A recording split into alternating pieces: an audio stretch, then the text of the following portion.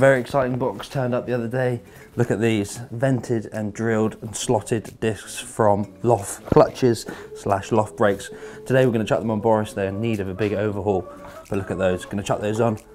Let's get to it.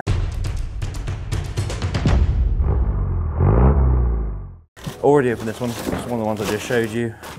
I'll take all the bits out, a bit of a time lapse, and we'll look through what's in here.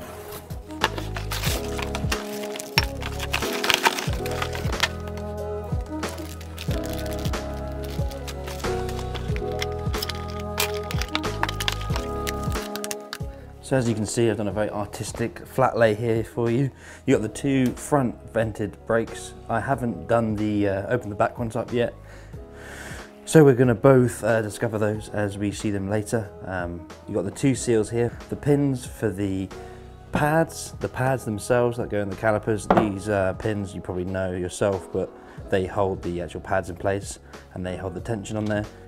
Two of the wheel bearing nuts and washers there, as you can see. The flange gaskets, grease, and new bolts actually for the calipers, which is pretty good, as well as the C-clips for holding the drive shafts back in, and as I said earlier, pads, which is fantastic. It's great that this whole box comes with everything in it. I didn't realise, I thought it may be just pads and brake discs. But it's great to see that you actually get everything with it, because it's a bit of a pain having to buy everything, and also sometimes when you buy it separately you can get the wrong bits and pieces, but it's just great to know that when you buy it you've got everything you need, and yeah, you can just chuck them straight on. So it's great to see that everything comes in the box. So next up, what I need to do is get everything ready to go over to Ben's. Even though he has everything there, I like to try and take as much as I can so I don't have to ask too many times for different bits and pieces. So it's good to prep first and take stuff you need to use rather than borrowing everything.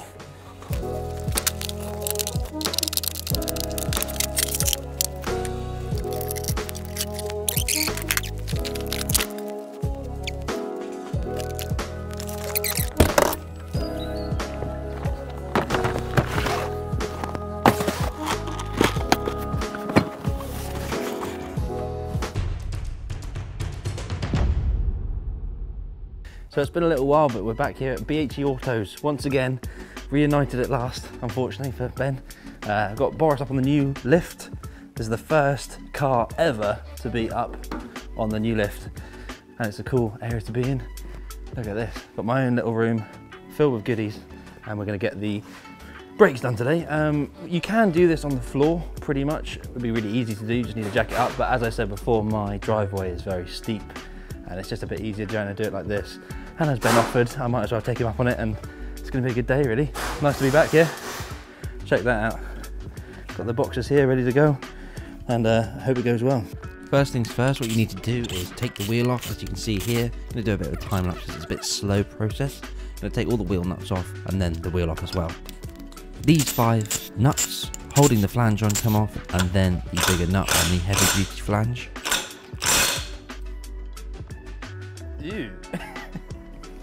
Next, you remove the C-clip with the C-clip pliers, funnily enough, and then break off the flange. And as you can see, a bit of grease coming out of there and a bit of oil, so make sure you've got a bucket underneath.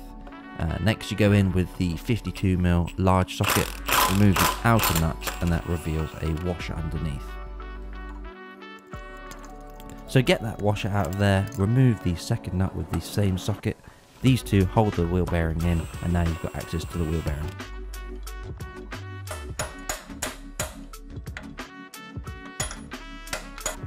They were a little bit tough, those ones. Used a tiny little 13mm on those with a massive pole to try and get it to come off, and got there in the end. You know, everything takes a bit longer than you always think, but we're there now, which is good. And plus, he hasn't been off for a while, so what I'm going to do is bend them back with the lines, and we should be all right, really. Yeah, I forgot about this bit. So if I was putting new pads, can you just... Yeah, so what you do is bolt that back on. Yeah. And then literally just put a lever bar in between the piston and the... Yeah, you've got a good one here. There's me asking Ben lots of questions, as I usually do when I'm at his garage. And now we're moving on to removing the disc from the hub.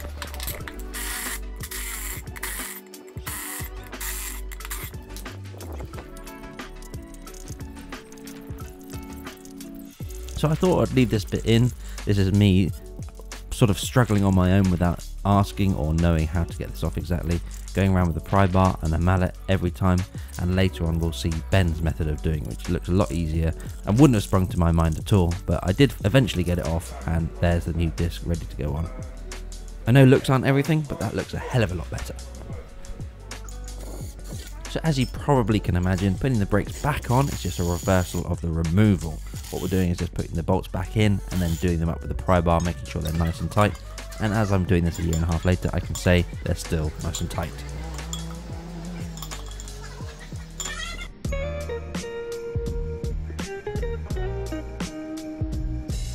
I'm only halfway through the rear one side, but I thought I'd just stop now and just take a look at these. Just seeing them on here. These are the back ones, let alone what the front ones are going to look like, but it's just so cool to see these on. These sort of slotted and drilled discs on the back here. They just look so much better than the original, and hopefully going to stop a lot better. Can't wait to get them on fully, actually fitted, get out of the truck and bed them in and see what they're like, but they just look great. So nice to know that you've got proper discs all ready to go, nice and new. They look great. Once again, putting it back on is just a reversal of the previous process. This is a good chance to have a look at your wheel bearings and just assess everything going on, re-grease everything, and just make sure you give it all a good service.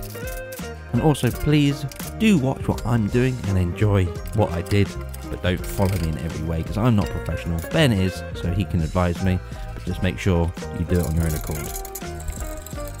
So in a moment, I'm going to get a pry bar, push the piston back into the caliper so I can put the pad back in. That is a good way of putting the pad in. And for the general use of the brakes, we're going to have grease on there, but that also helps it go in there as well. See, slips in really nicely. That could be my seized caliper. The two pins go back in, as you can see there, but make sure you have the little tensioning springs that go in between the two pads. Then you put the bend clips back in, and that is done. One thing I just noticed is that I haven't shown the brake pipe screws being removed. They could be very stiff, and you just need to take a bit of care and just persuasion and a bit of WD-40, and you'll get them in the end.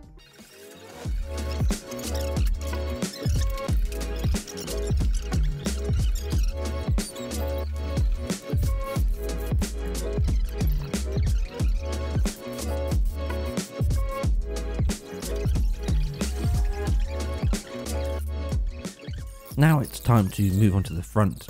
Same process as the back pretty much, just a bigger caliper, but generally just the same thing. I'm not going to show it all in detail and run you through it, but you can just see the sort of process and what it was like to do.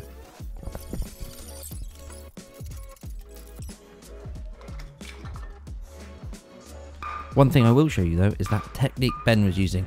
Hold it on the hub and hit the brake really hard, and generally it comes free. There you go, that's the old one looking terrible with age obviously, and the new one looking fresh and ready to go. I'm sure those slots are going to really help with the performance. Just see them next to each other makes a huge difference and fills me with confidence for when I'm driving next time.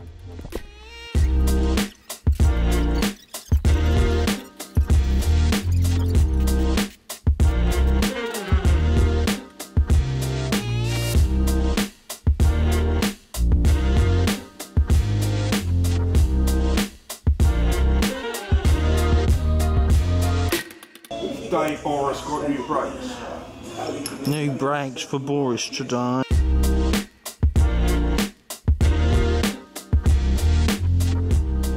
And there you go, with that, that's all four corners done. Now it's time to just admire them, chuck the wheels back on and get Boris back down on the ground. Make sure to test it for a year and a half and then get an opinion from that time. So here we go. As you can see, you can get around quite a lot in that amount of time and really test out how they are in all different types of terrain and different types of conditions.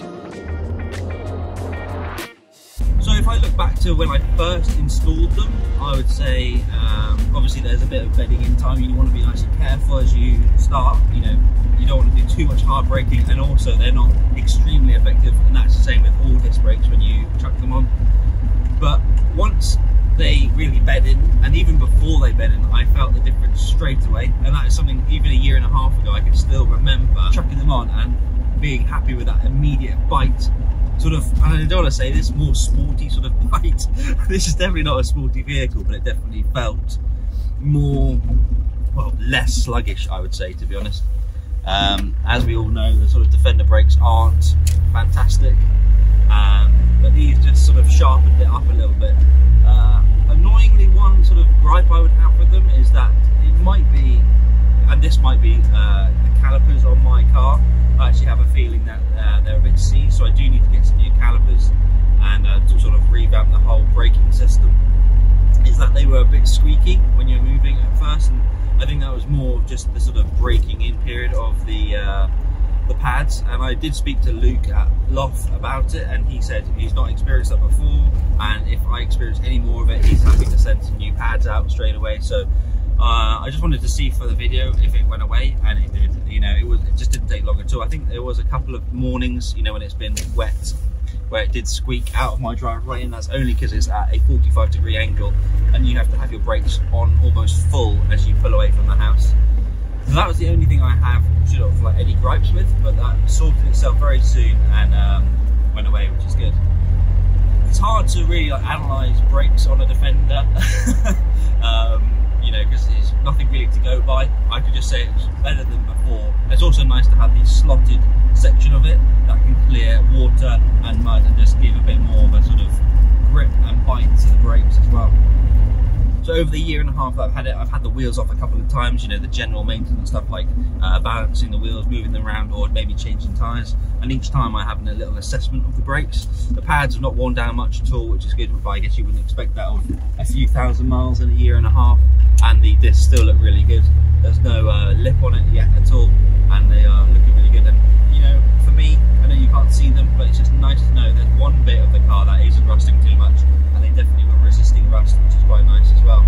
As I said before, I think I probably will hold my full judgment back until I get a new brake servo, brake lines, and new calipers all round, because a few years ago I did have an MOT advisory to try and free the pistons, which I did. I took them all out, gave them all a clean, serviced the calipers, passed the MOT, but that doesn't mean they're back to normal, and I definitely can feel a bit of brake pull as I brake, as I think one is more free than the other, allowing it to brake harder on one side, and also potentially keeping one slightly seized on and locked on at all times. So there's definitely some tweaking that needs to be done, but that's more of a, and that's going to be coming up soon, I hope. It feels like a long time since I installed these brakes, and I'm glad to finally be putting the video up, but I think it's also important to, you know, test something properly before you review it or you put it out there. And this is more of just like a general, like, my view on it rather than like a review or this is what you should buy.